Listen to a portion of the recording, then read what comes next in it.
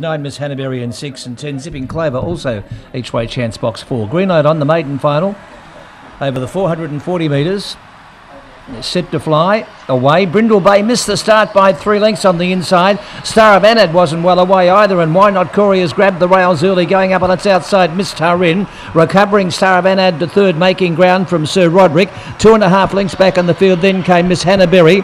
Well back behind those runners to the outside was Why Not Dawn, tailing off Brindle Bay and also Zipping Clover as they run for home. Get into the front, Miss Tarin. Miss Tarin too strong, a length and a quarter to Sir Roderick. Star of Anad has run third in the race, and just behind it Why Not Corey. On its outside Why Not Dawn, and well back behind those runners there was Brindle Bay, which got into trouble after missing the start badly. Miss Hannaberry and Zipping Clover always well back. In the final they've run 25 and 22.